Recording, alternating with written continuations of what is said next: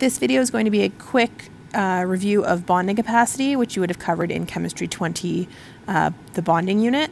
So watch this video if you're still a little bit confused. Make sure to review your notes from Chemistry 20 before moving on with this unit. First, we're going to look at bonding versus non-bonding electrons. And to do so, we're going to draw some Lewis diagrams of common atoms that we'll see in organic chemistry. So we're going to start with carbon. Now, as a reminder, carbon is in group 14, so it's going to have 4 valence electrons. And when we draw this Lewis diagram, we start with 1 electron on the top, and then we can rotate either clockwise or counterclockwise until we've drawn all of our needed electrons. So our Lewis diagram for carbon has 4 electrons, 1 on each side of that element symbol.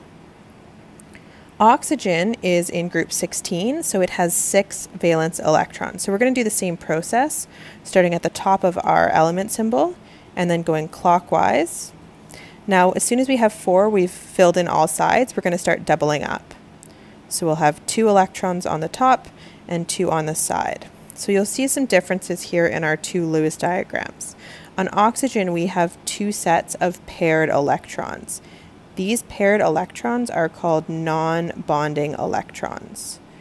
Because they are already paired up, they're not capable of forming a covalent bond and are just going to kind of hang out in that molecule. You'll see that on carbon and on oxygen, though, we have these unpaired electrons.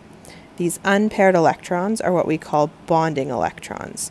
Because they do not have a partner yet, they're going to seek out a partnered electron in a neighboring atom and form a covalent bond.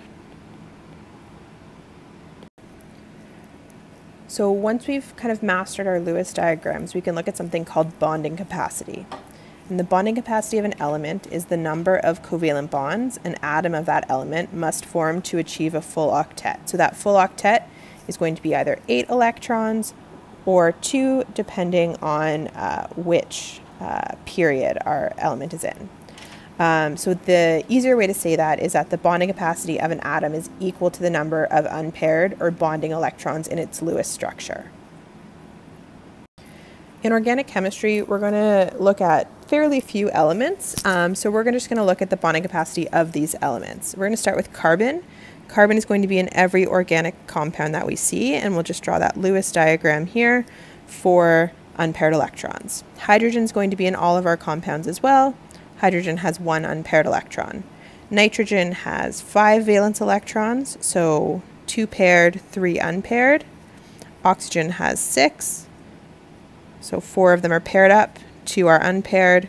And fluorine has 7, so 3 sets of 2 or 6 paired electrons and 1 unpaired electron.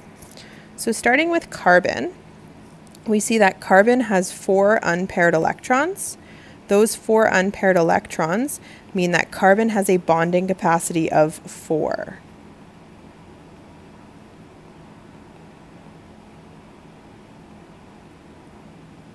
And this is going to be true for all group 14 elements.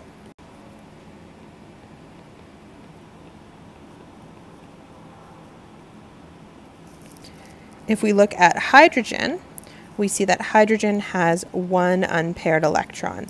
Now hydrogen is in period 1, so it only needs 2 electrons to fill its octet. So hydrogen is going to have a bonding capacity of 1, meaning it will form 1 covalent bond.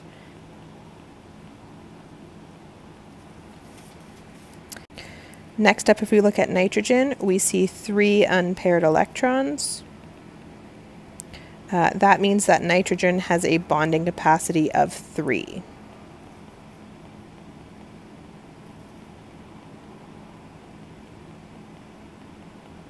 And this is going to be true for all elements in group 15.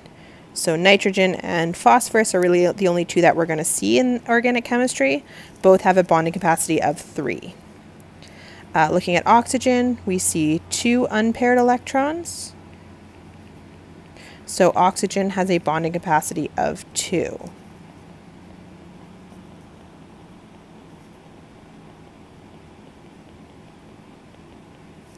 And that's going to be true for everything in group 16. So pretty much we're going to be looking at oxygen and sulfur primarily.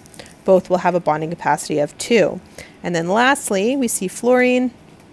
Fluorine has 1 unpaired electron, and this is true of all of our halogens, so everything in group 17. So fluorine is going to have a bonding capacity of 1. It can form 1 covalent bond. And that's going to be true of all of our halogens. So everything in group 17, fluorine, chlorine, bromine, and iodine are all going to have a bonding capacity of 1. Once you know the bonding capacity of your element, you can draw Lewis structures, and you can incorporate single bonds, double bonds, and triple bonds to fulfill that bonding capacity. So let's imagine first we have a carbon compound, CH4. Carbon has a bonding capacity of 4. We have 4 hydrogens, so we're going to have single bonds between our carbon and all of our hydrogens.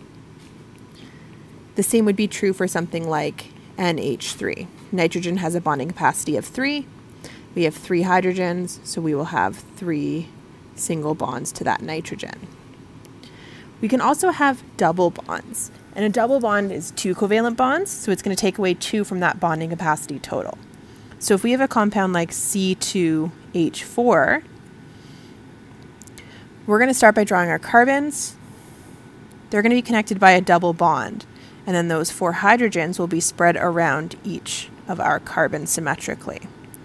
So if we look here, we see that we have 1, 2, 3, 4 bonds on our carbons, but only 3 atoms are bonded. So double bond will take up 2 from that bonding capacity. And then lastly, if we look at a triple bond, something like C2H2, we'll have our carbon atoms with a triple bond between them, and then each carbon will have a hydrogen. And if we again count the number of bonds, we see only 2 bonded atoms, but 1, 2, 3, 4 bonds total to that carbon. So when you're drawing your Lewis structures, really make sure that you're accounting for double and triple bonds in your bonding capacity.